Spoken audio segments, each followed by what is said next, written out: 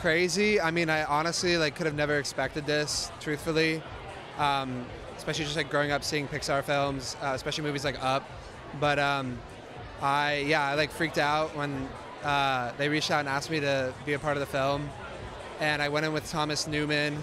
I was honestly like super nervous because I was like, I'm not really done like film stuff before, but it like worked really pretty seamlessly, and we just like started with like a couple like intro sounds, and then I just kind of like wrote the melodies and chords on top of that, and yeah, it was a vibe.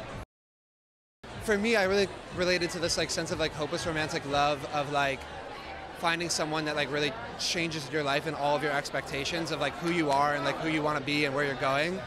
And I feel like the song really just tapped into that. So.